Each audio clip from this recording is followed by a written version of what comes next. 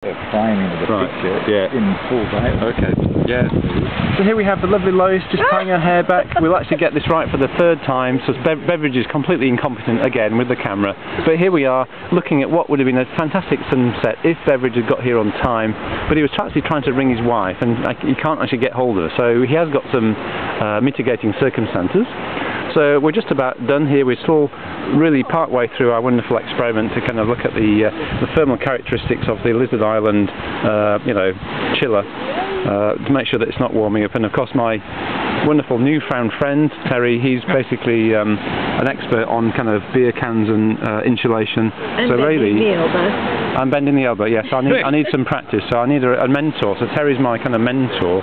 So I'm hoping that when I come back next time with Maxine, you guys might be here. So we'll have to try and coordinate my next visit. Bit of luck, we will, yeah. So when are you heading back next time?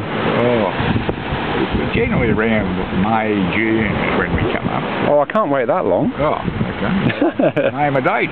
Alright, okay. Alright, well there we go. So you would have got an idea about the sunset if I'd been here about half an hour earlier. So I will say, handing out, over and out from Beveridge. Good.